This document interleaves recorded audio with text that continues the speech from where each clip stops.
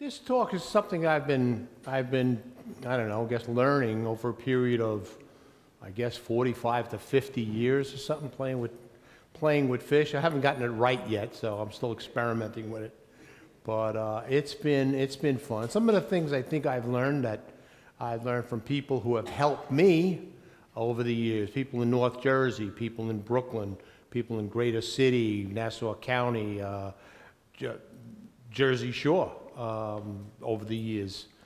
It's good because you go to different clubs, you get to meet different people, you get to learn different things, you get to exchange ideas, and from that we learn. We learn how to do things, we learn how to be better hobbyists.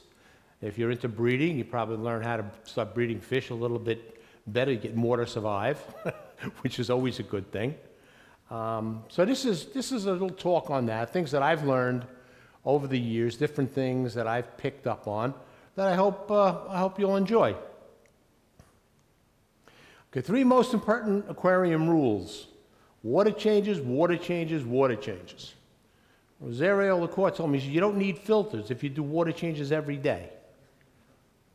Makes sense, you know, I mean, that's what it comes down to, water changes. So that's an important thing to know. It's very important to do your water changes. What I've found, what works for me, everybody's a little bit different, but for what works for me is whatever you do, make a habit of it. So if you do 10% a week, continue to do 10% a week. If you do 25%, 50%, I know people who do 90%, depending on the type of species you have.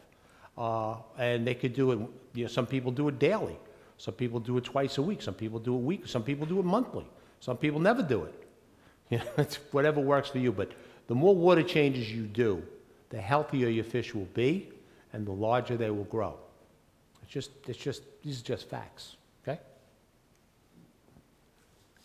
Best thing I found in the world for the hobbyist is the python. The python. Prior to the python, I had like 37, 38 tanks in my basement. It would take me about 12 to 15 hours to do water changes via buckets.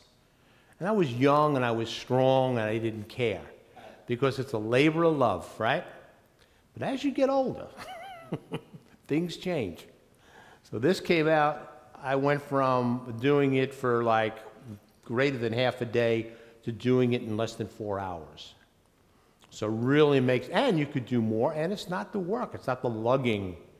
You know, so you don't have to worry about throwing your back out or hurting your feet or flooding the floors like I normally do. So that's like, to me, is the greatest invention in the world, the python. Other things we do water changes in, of course, depending on the size of your tanks, is buckets, different size buckets for different size fish tanks. Obviously, bigger buckets for bigger fish tanks. Okay, and if you're using like baby fish, little tiny fish, I use pipettes or turkey basters. You can also use them for feeding, you know, for feeding babies with baby brine shrimp or frozen rotifers or whatever you plan on using. Okay, it seems to help out a lot. You keep the fish in a smaller environment. Obviously, you got to do more water changes in a smaller environment, but it pays off. Okay, these are things that you would use to treat the water. And now they have like chloramine in the water as opposed to just chlorine in the water. So there are other things that we got, as hobbyists, we have to concern ourselves about. Never do a water change after a heavy rainstorm, because the water departments normally throw a lot of chlorine in the water because of that, because a lot of things start backing up. So in order to counteract that, they flood it with chlorine. Chlorine is not good for your fish.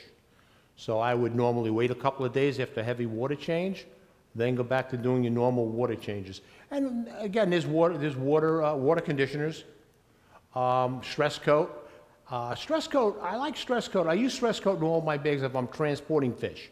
Like I donated a few bags of fish here. I like using stress coats because the aloe vera seems to calm the fish down. Whether it acts as a drug or whatever, I'm not sure, but it tends to calm the fish, so it's easier. Don't thrash around the bag as much.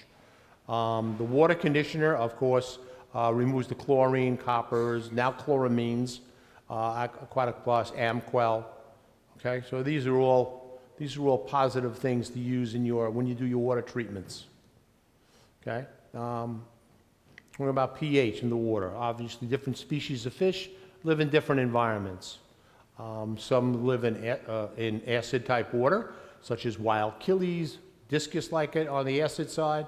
It goes from anywhere from 4.5 to 6.9, such as sparkling gouramis or any of those miniature gourami species, chocolate gouramis, etc., like it a little more on the acid side. Neutral fish would be for your bobs, your tetras, mostly South American, Central American fish would like that. Your alkalinity fish would be African cichlids, goldfish, things of that nature. So different environments require different water conditions. Okay. One of the things you do is water test sets. This is an oldie but a goodie. This is like, I think, everything in the world. Your pH, your carbon hardness, your general hardness. Whoops, sorry, wrong button. Let's go back again, here we go. This is for your carbonated hardness, your general hardness. I don't know, I never found the difference in them. I think it's all the same thing. But you have your nitrates, check your nitrates, your carbon dioxide, your ammonia levels, okay, and your pH levels both for fresh or salt water. So test kits like this have basically everything in it, everything you ever want to look for, and they use the color-coded method. Of course, if you're colorblind, you got a problem. But other than that, it seems to work pretty well. Okay, here's another one, it's Wardley's, the pH test kit gives you an idea about what water ranges that you would like. This particular test kit range goes from 6.2 rather to 7.4.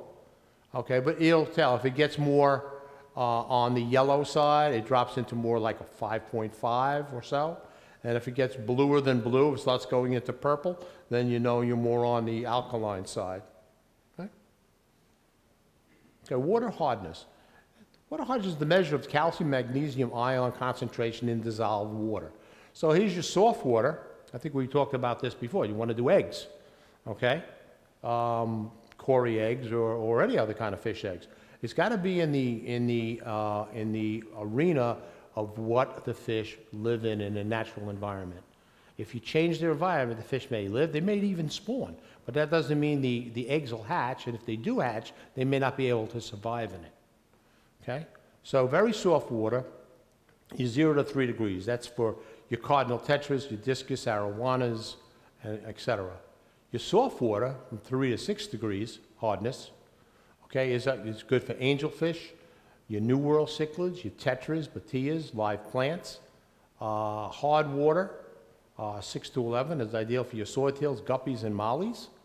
And of course, very hard water, 11 to 22, which is basically brick and concrete, is ideal for your African cichlids. Goldfish like it very hard, and if it gets really to the extreme, it's more of a brackish water type environment. If you add a lot of salt in water, hardness doesn't necessarily mean salinity. Okay.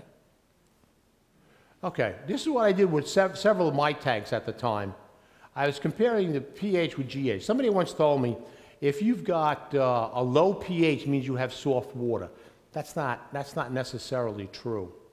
Here's a 180-gallon tank that I took on February 8th, and the pH was 6.8, which was slightly on the acid side, but the general hardness was 12.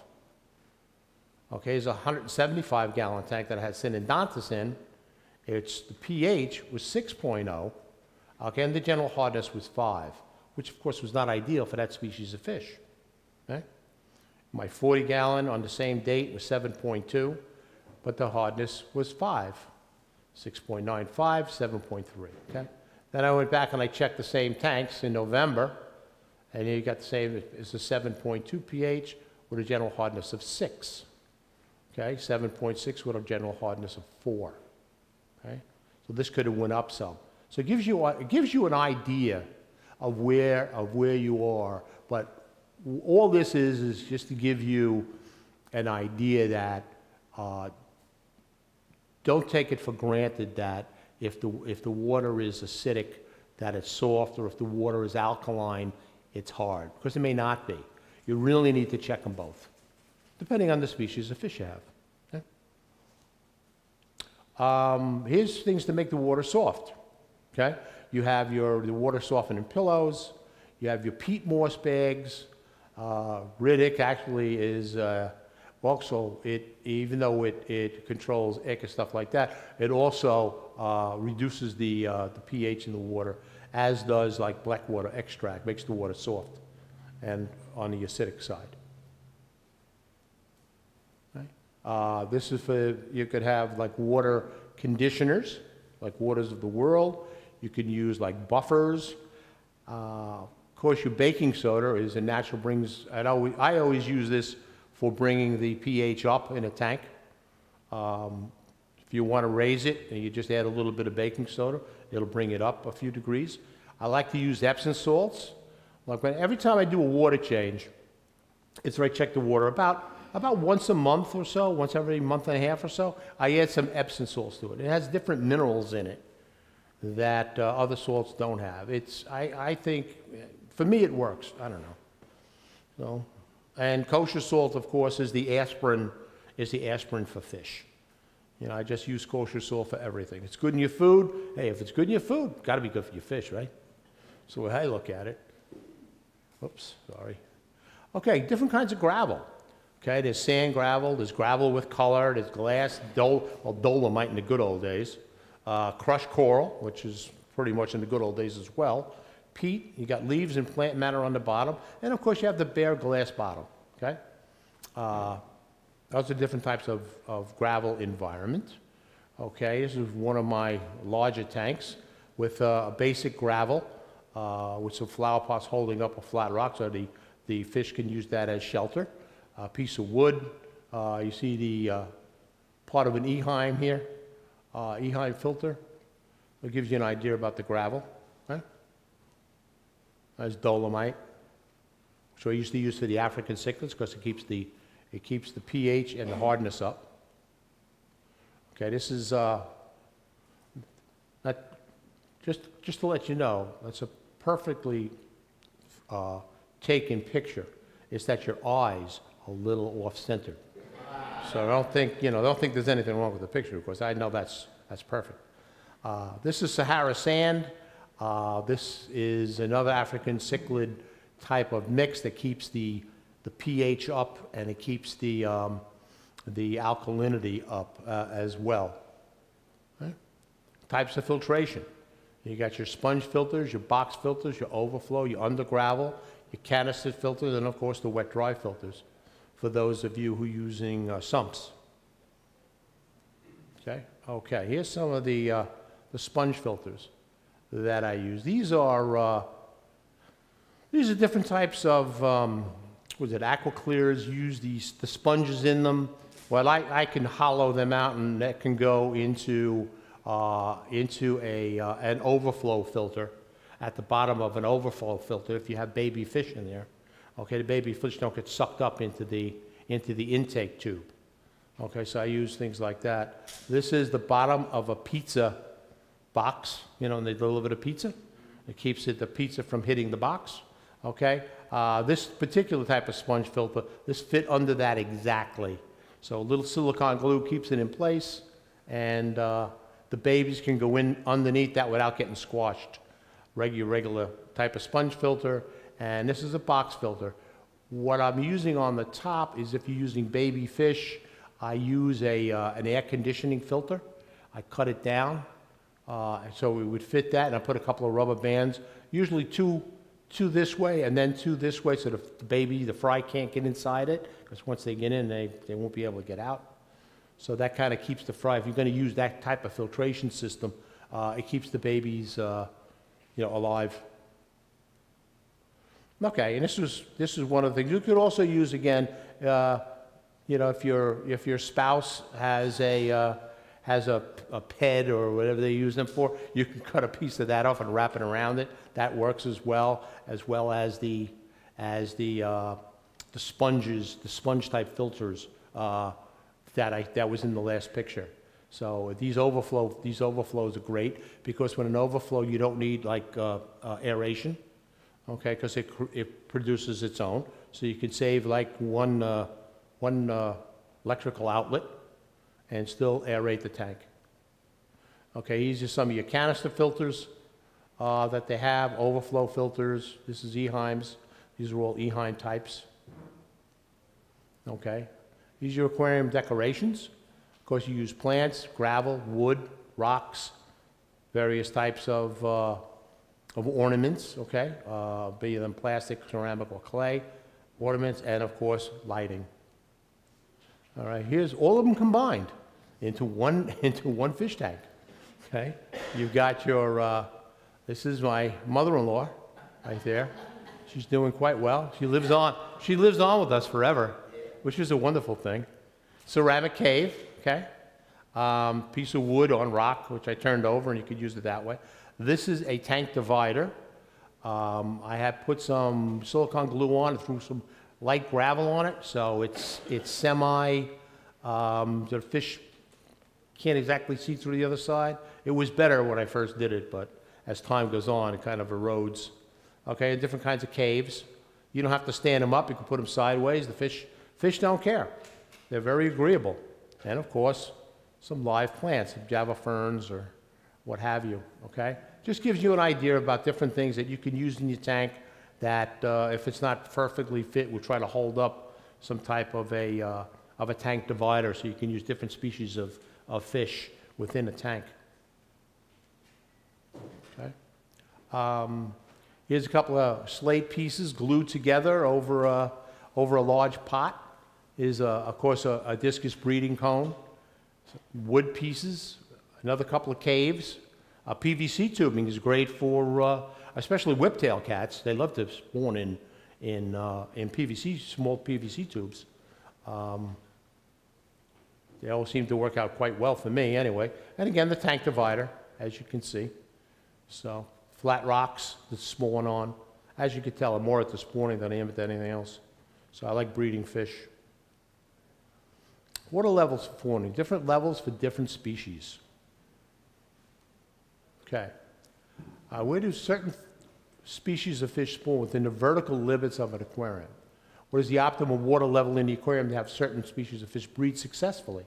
Top of the water level, we have Achilles, and plant leaves and floating plants, minnows within the plants from surface to the bottom, catfish species that build bubble nests, pike minnows, gars, and anabanthoids, bettas, gouramis, things of that nature. They all need some type of plant to help them, such as bettas and gouramis.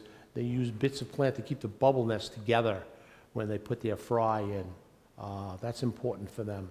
Mid-levels, you have your herring-type African cichlids. Your lower levels, your danios, your tetras, your goldfish and barbs. Also, piranhas and pacus, because I haven't bred them yet, but one of the things you want to work on, maybe. Of course, on your bottom species, your cichlid, your loaches, and various types of other types of catfish, such as Corydoras. Not all of them, but the majority of them. The oddballs, angelfish on an object at a 45-degree angle, mid to the upper levels of the water. Whiptail and other Corydoras catfish on the aquarium glass. So different species do it in different ways. So just because it's in the cichlid category or a Corydoras catfish doesn't mean that they all spawn the same way. Like I was mentioning earlier before, I've got Corydoras matei and I've got Corydoras orange lasers. Okay, the mateis spawn on the artificial mops that I have in the bottom of the tank, whereas the orange lasers spawn at the top of the glass where the water level is. So they'll go all the way up to the top and they'll lay their eggs there. So even though both Corydoras and both living in the same tank, they spawn in completely different ways. So. Food for spawning conditions. Okay, here you got your various types of pellet food, flake food, cichlid staples, etc. These are all quality foods that your fish would enjoy. Okay, zucchini. And you're breeding ancestral catfish. This is what you want to do. I usually go to the Chinese market because for some reason Chinese markets always have zucchini at greatly reduced prices. So I get a few from the lower end, the damaged ones, whatever. I bring them home, I cut them up, slice them up into things, and I freeze them. And then when I take a small flat rock, put them on a rubber band, drop it in the tank, and the zucchini and the ancestors love it.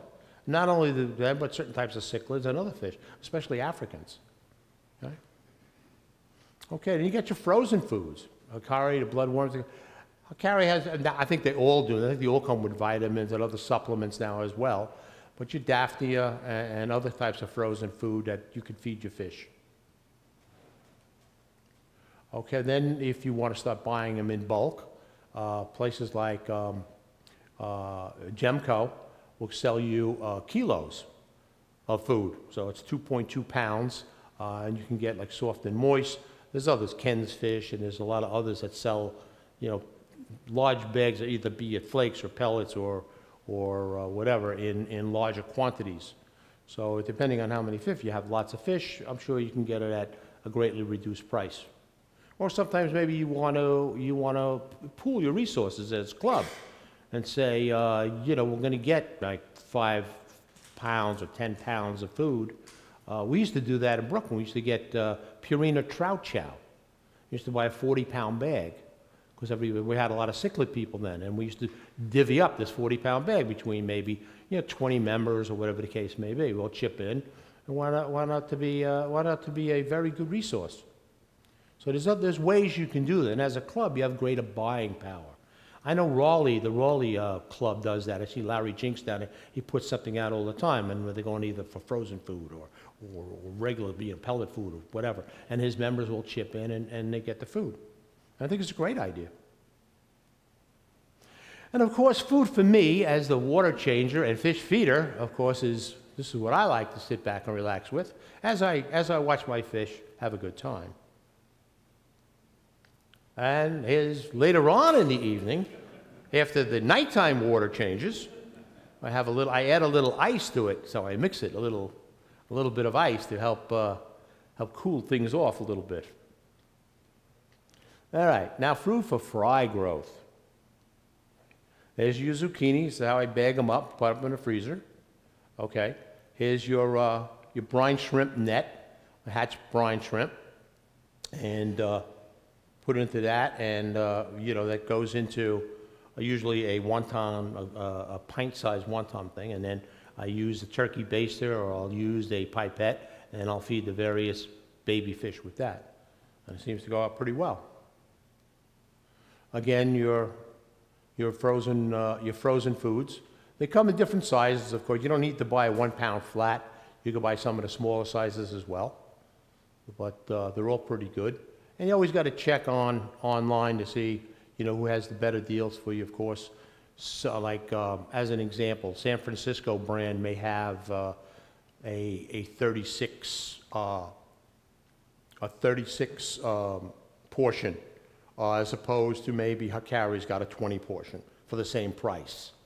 So maybe you want to look at that if you're buying like your brine shrimp or rotifers or bloodworms, or now they got mini bloodworms and things of that nature. So you want to check it around and see what the best price that you can get. Okay? Okay. The other thing I like to do is go back and I like to check the ingredients on that. I mean, you do that, especially women do that when they do shopping. You go and you check out what kind of food, what's in it, what are the ingredients that make up the food that you're serving to your family. Well, why would it be any difference serving the food to your fish? You would try to get them the most protein, the most protein and the most fat. To me, the two most important things are your protein and your fat fiber. Okay? The other stuff, crude fiber, moisture, and air, are filler. They hold it together, or they give it bulk, or they make it float, or not float, or whatever. And then you go and you see what the formula is, this is whole salmon, halibut, black cod, herring. These are great. You got clams, octopus, squid, wheat flour, okay? You got vitamins, okay? These are all beneficial ingredients, be it for your fish or be it for your family, right? And then you have another type where your protein, your fat content are almost the same as the previous slide, okay? And then you still have your, you know, a little bit more in the ingredients for your ash, your moisture, and your fiber. So you got a little bit more on the percentages on that. But if you look at the ingredients, you got fish meal, fish oil, blood meal, feather meal, brewer's yeast, soy, and I lose track on about how to say these things. Yeah, you know, I don't know. You got some B12. It's not B12, but it's a B12 supplement. And this is a source of vitamin D3. So it makes you question the quality of the food that you give into your fish. And I think that's something that, as you know, as a hobbyist, we should know, or try to learn anyway. Okay, more fun things for baby fish. Here's your fry bites. You got Cyclopes, if you could even find that stuff anymore. It's very rare to get now. Okay, your micro worms. Okay, your baby brine shrimp here. Your little fry formula for infusoria. Okay, and your decapsulated brine shrimp. You know, I never found any fish that like decapsulated brine shrimp on my own. It just didn't work, but some people find it very successful. Again, different strokes for different folks, right? Okay, spawning helpers. Okay, so here you got for your corridors and other types of catfish. They like, I use 35 millimeter film canisters, and you could either float them or you can fill them up with gravel and let them go to the bottom. And there's your artificial mop. Okay, and they spawn on the yarn. You have your caves, your cichlids.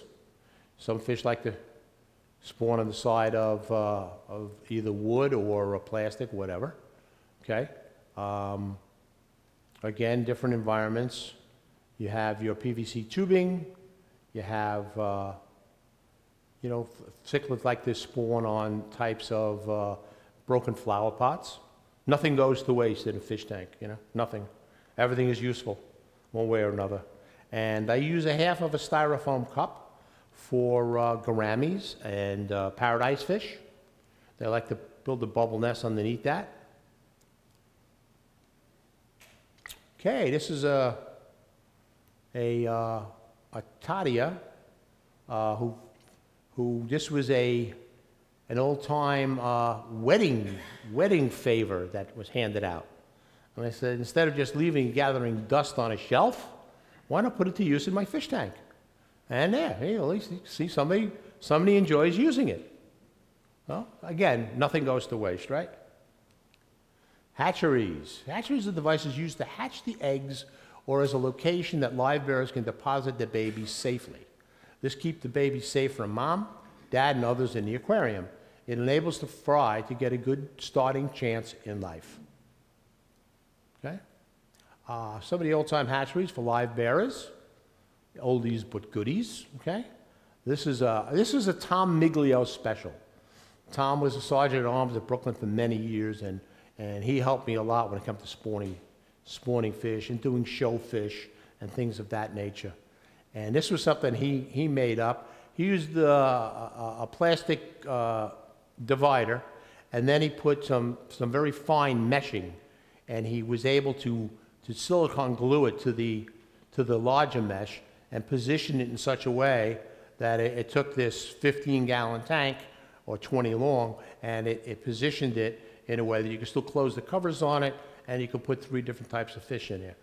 The types of fish that we were using at the time were African cichlids that were mouth brooders. So we put the mom in there, and she would then feel comfortable enough to release a fry. And we'd like to leave, if possible, leave the babies with the mother for 10 days. This way she would imprint the qualities of motherhood. Basically, don't eat the babies, don't kill them when they come out, things like that. And they would, so when those fish grow up and they start laying eggs, they would in turn, hopefully, become good parents if given the same conditions. Okay? This is a Joe Fredenzi special from Greater City. A lot of you still remember Joe. He's still active in the club. This is for just if you just got a few eggs came out, I use some smaller bottles. This is the air pump, airline tubing holders, okay? some air valve regulators, air stones. There's another type, put a hole in this is for hatching brine shrimp, okay? I use a liter bottle, seems to work out pretty well. Okay, here's my contraption. I think this is like, what is it, like an old Metaframe 5-gallon tank? 5 high, I think they used to call it. You don't find these around anymore. This is a Coca-Cola soda thing for the liter bottles. I cut it in half, and it fit in perfectly, okay?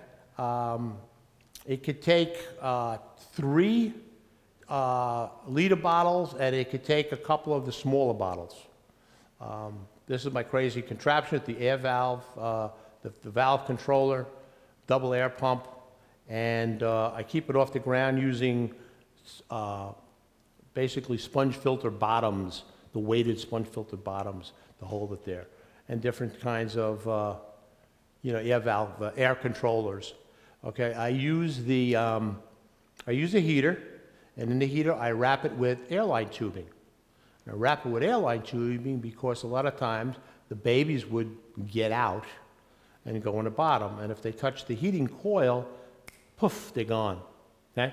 But with the airline tubing on it, okay, they don't get burned. They're able to stay away from it. Okay, here's a closer look at that. Gives you a better idea about how the bottom looks to keep it off the ground so it's not flat.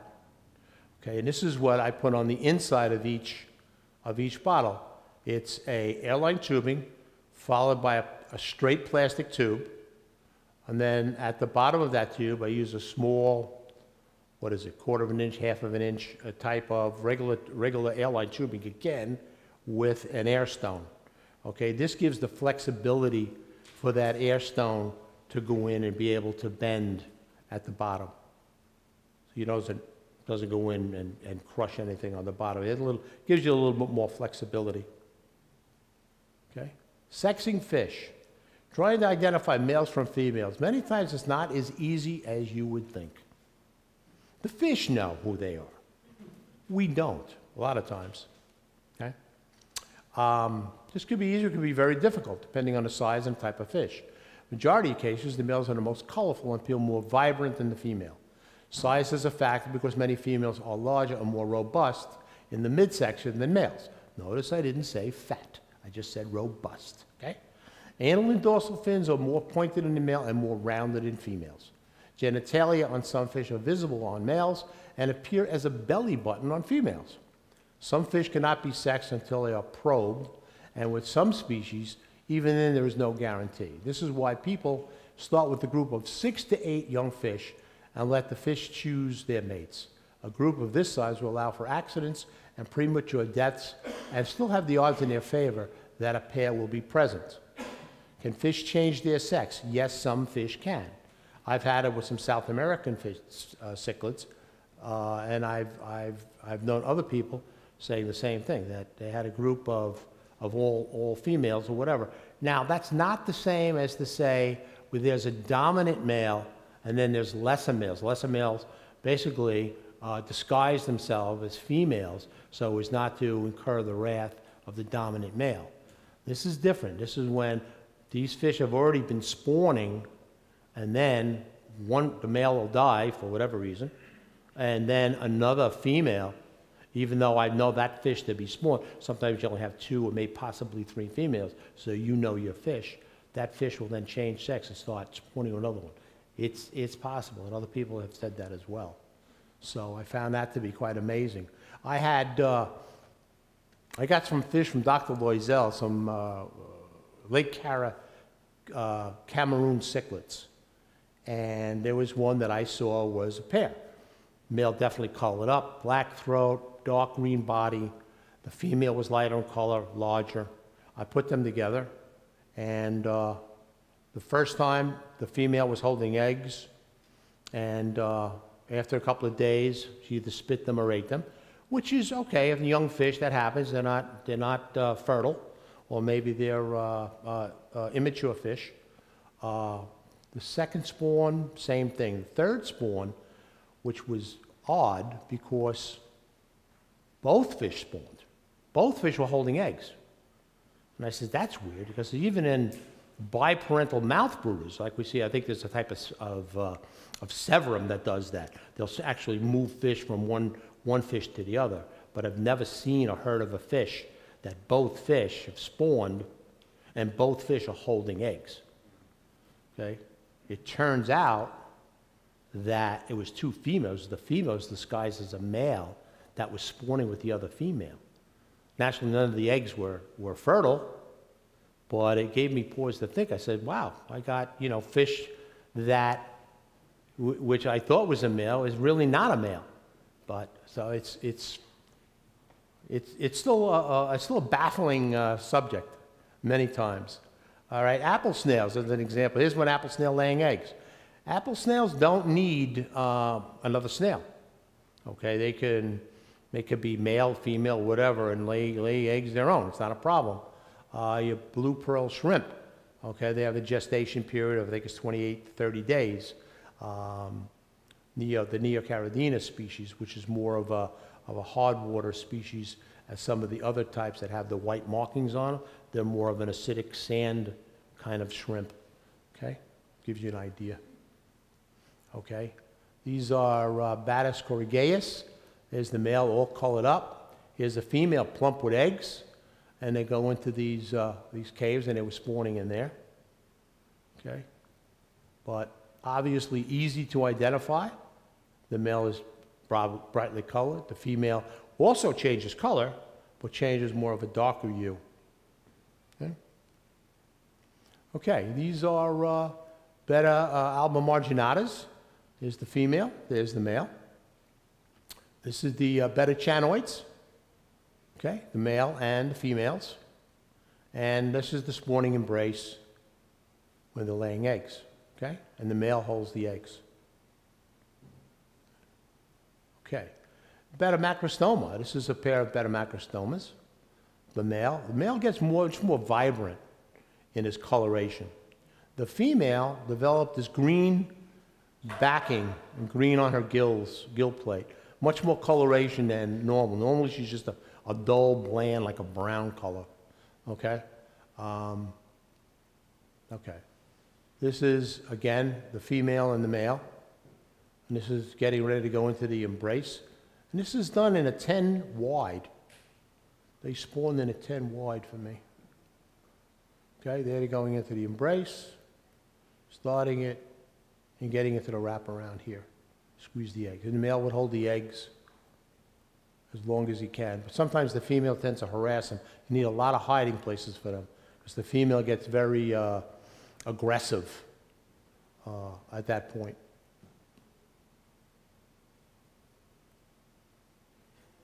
This is, the male collects the eggs, the female collects the sperm, and then she'll shoot the eggs. She passes the eggs into the male's mouth, and the male holds the eggs in his buccal cavity. Very interesting fish. Paradise fish.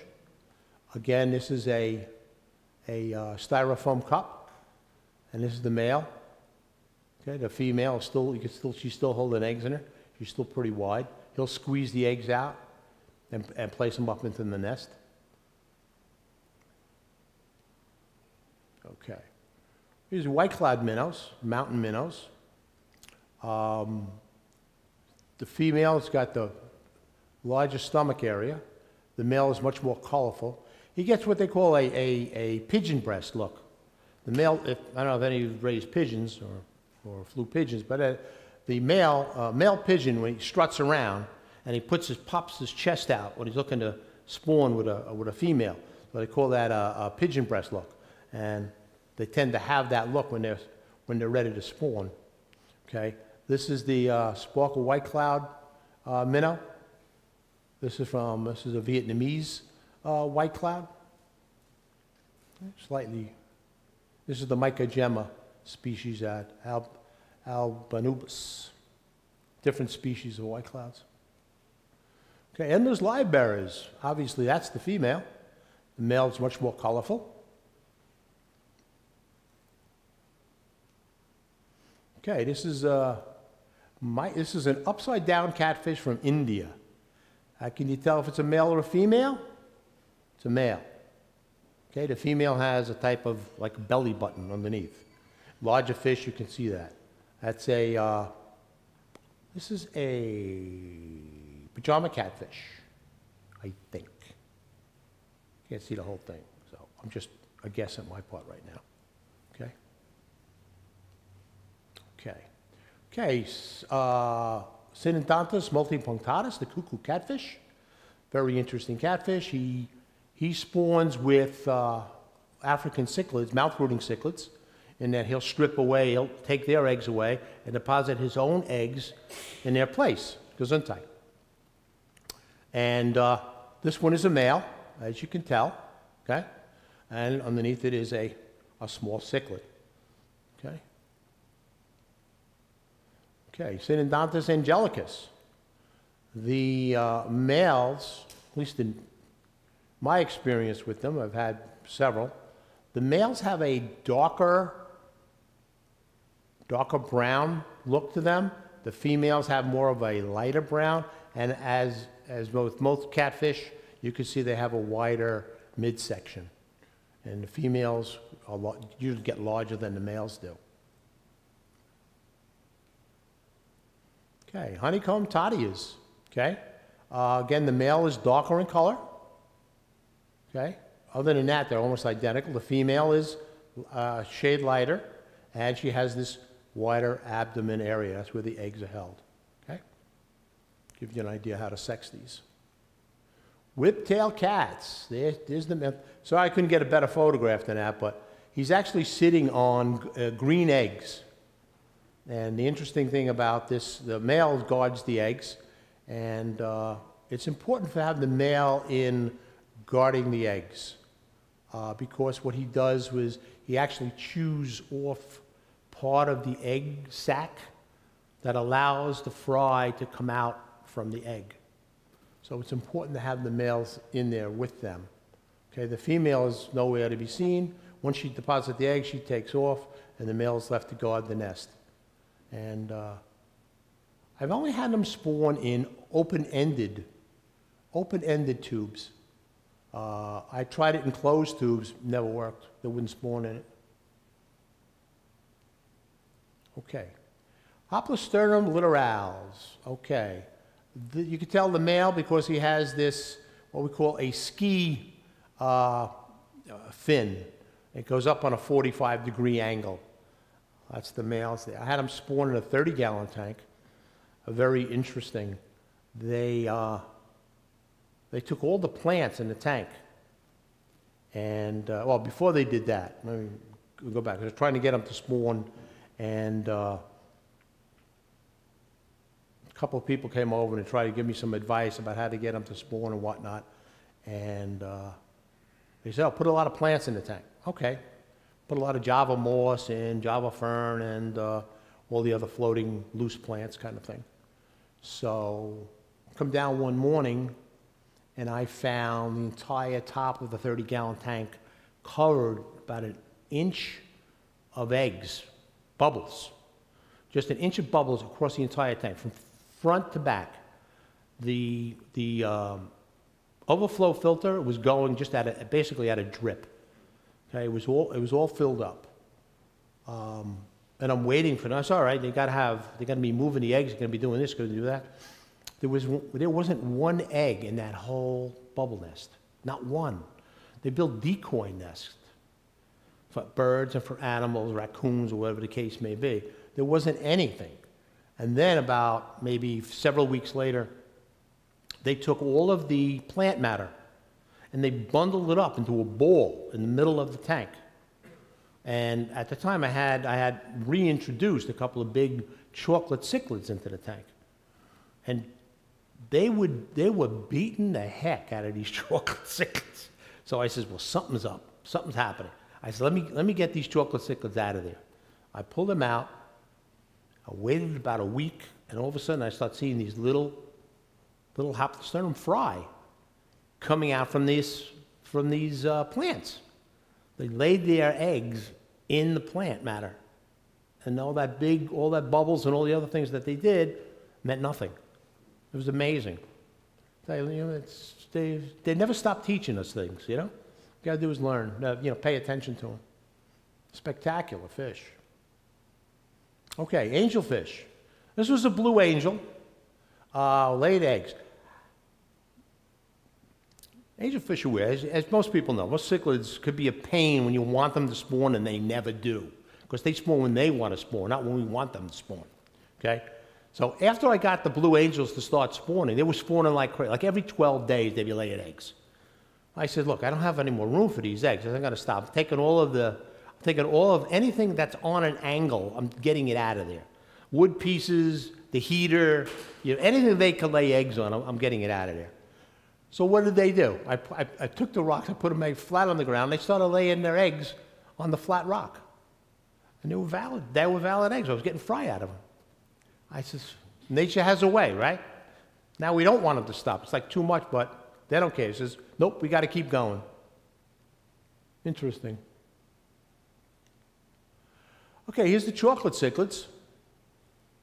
Male's got the hump on its head. The female, as you can see, is much smaller. Okay, but these much larger fish. These were the fish that the Hoplosternum litorales were just pounding. They were just pounding them until I had to get them out. It was like they were running for their lives, literally. Okay, Cryptohero species Sajicas with some fry. Finally got a decent picture of that, right? Came out pretty good. Okay, Heracles, I can't say that, with fry. Okay. Checkerboard cichlid, mom with babies, Dicrosis filamitosus. There's the babies on the bottom. Good old mom, very colorful fish, very nice. Okay, Achilles. Northobranchus rakovi, Quillamane, male. This was their, again, I like my wonton soup containers. I cut a hole in the top. They dive into the peat, lay their eggs. And this is a Forshai male.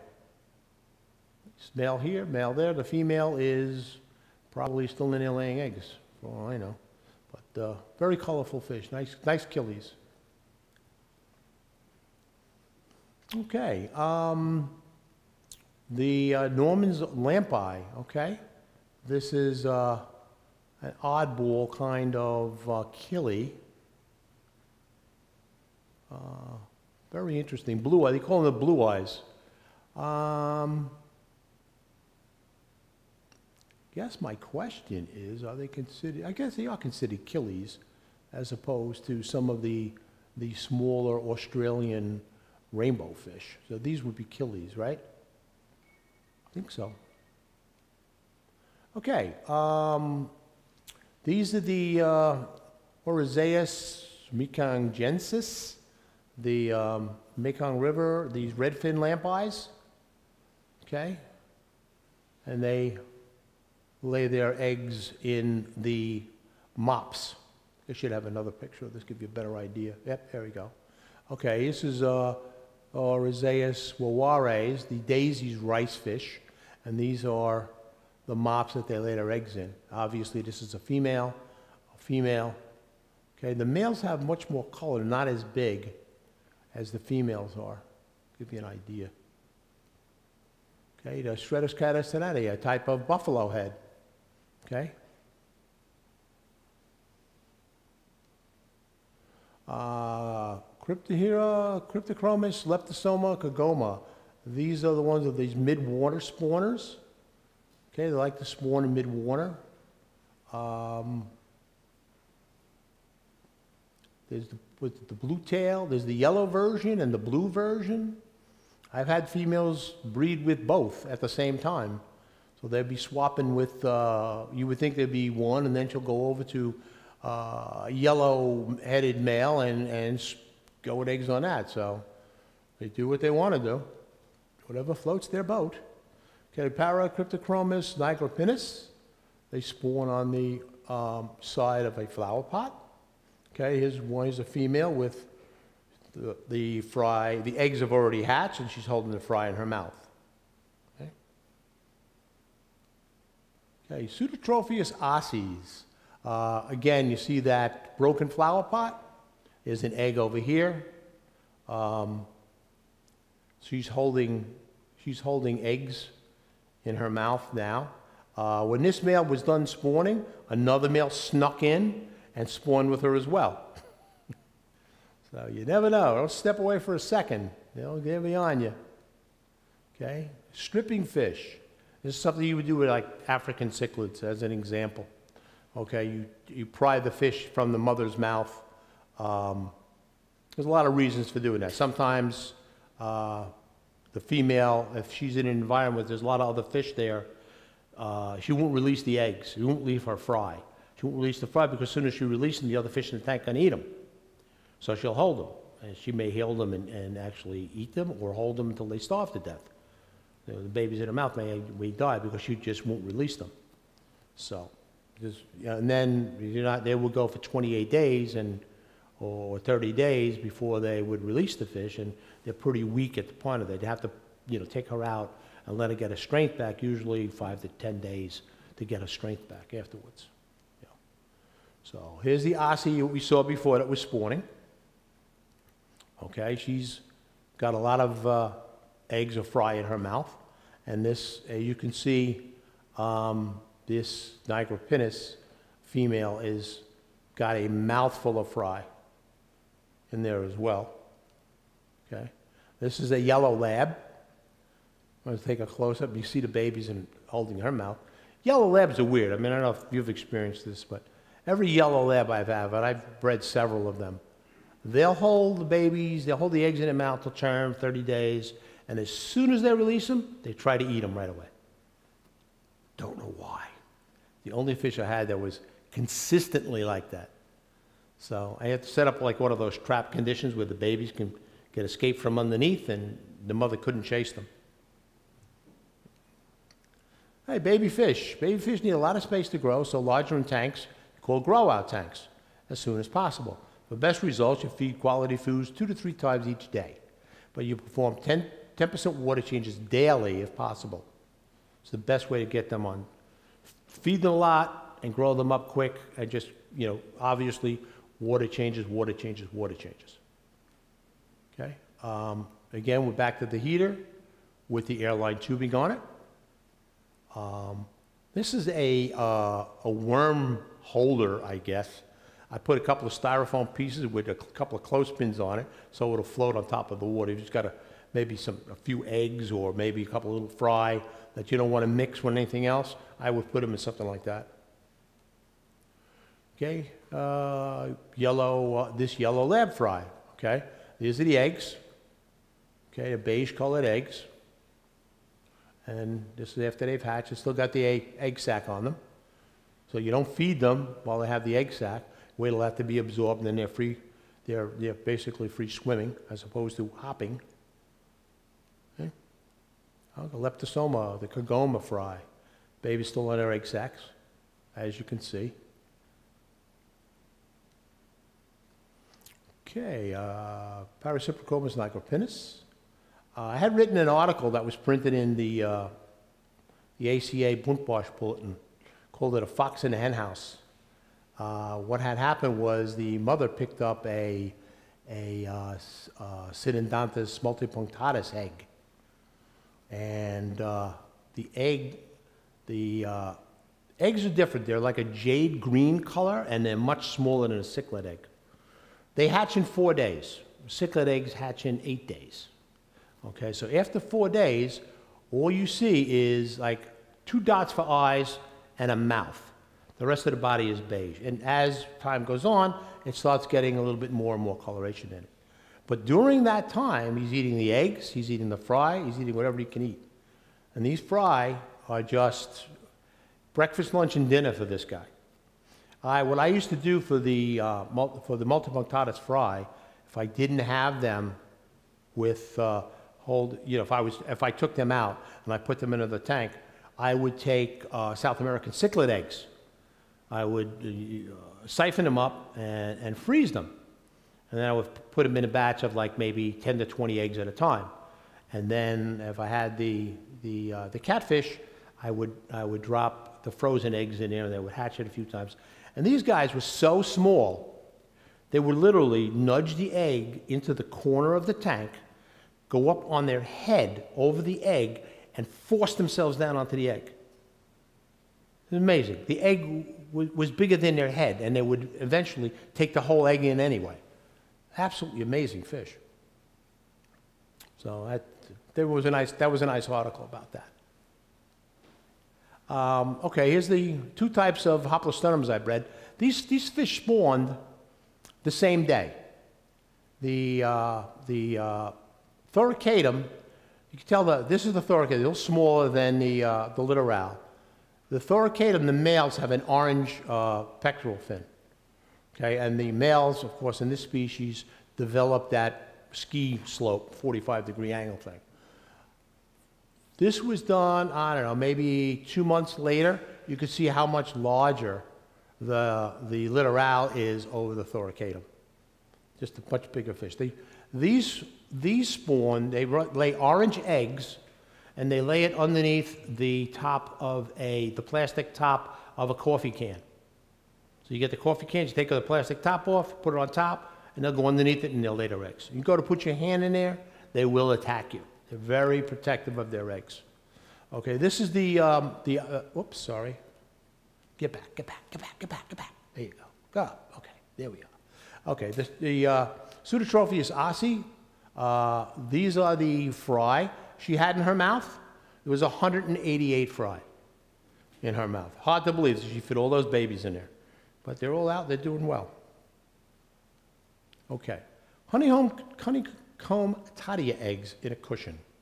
Okay, use a micro lens to take this picture, and even though it's not obviously the greatest, you can see the embryo, and then there's like, when they lay the eggs out, the eggs come out, and then they develop this, they absorb this water cushion around the embryo.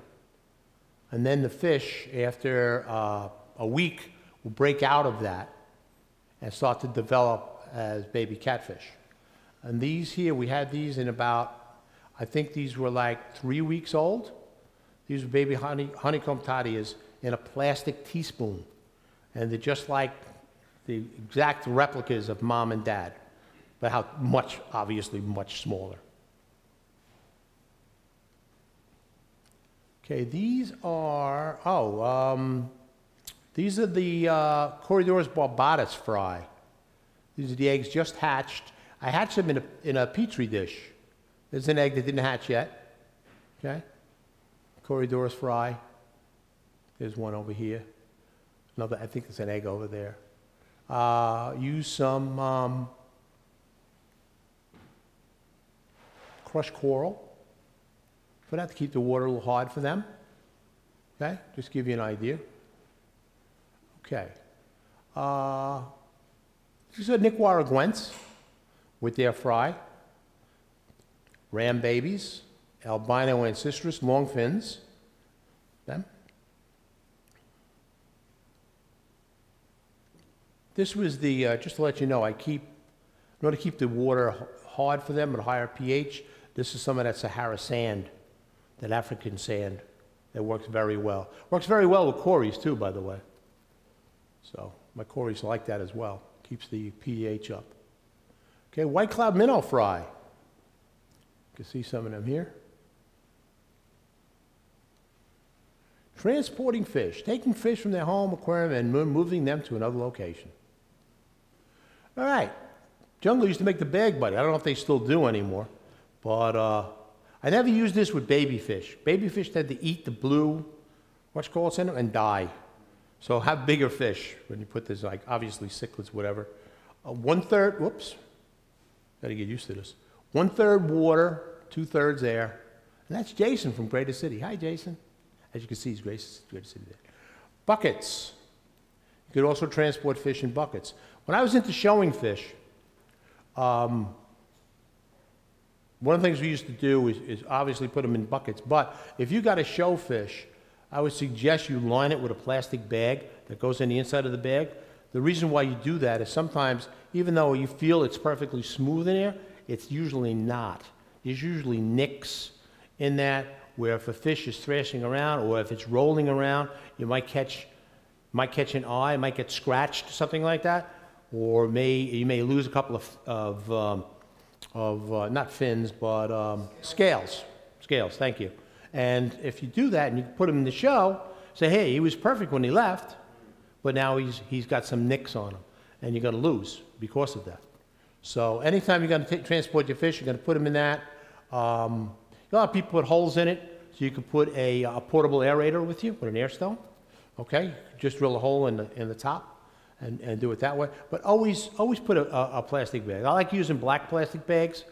So I guess it doesn't really matter in that anyway, but you know, it just makes it easier. Sometimes when you see like a discus or angelfish being transported from a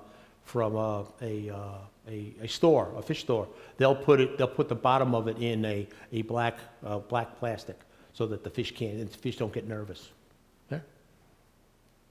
Okay, rules and habits. Because of breeding fish and raising fry. So what you need is adequate aquarium tank size. You need a good heater, a good thermometer, a good filtration, and good food. Okay, a regular cycle of water changes, make it a habit, and the same percentage amount each time. Always use a tap water conditioner, and try to keep the same tap water temperature as the tank water, with, of course, some exceptions. Use of aged water or rainwater only under certain conditions, for certain types of fish species. Never overcrowd your tanks. Fry require grow-out tanks. Thank you. And the PowerPoint presenter layout and design was my friend, Steve Hahn. Remove the odor of fish or fish room from your fish room. Take a pint plastic container and fill it halfway up with de-ice crystals. The salt you spread it around to remove the frozen ice from the sidewalk. Okay? Your family will appreciate it. In return, maybe look away when you try to add another aquarium tank. So it acts like baking soda in your refrigerator. So you'll put it in there. It actually takes the humidity out of the air and makes the room smell fresher. So something to think about. Okay? Thank you.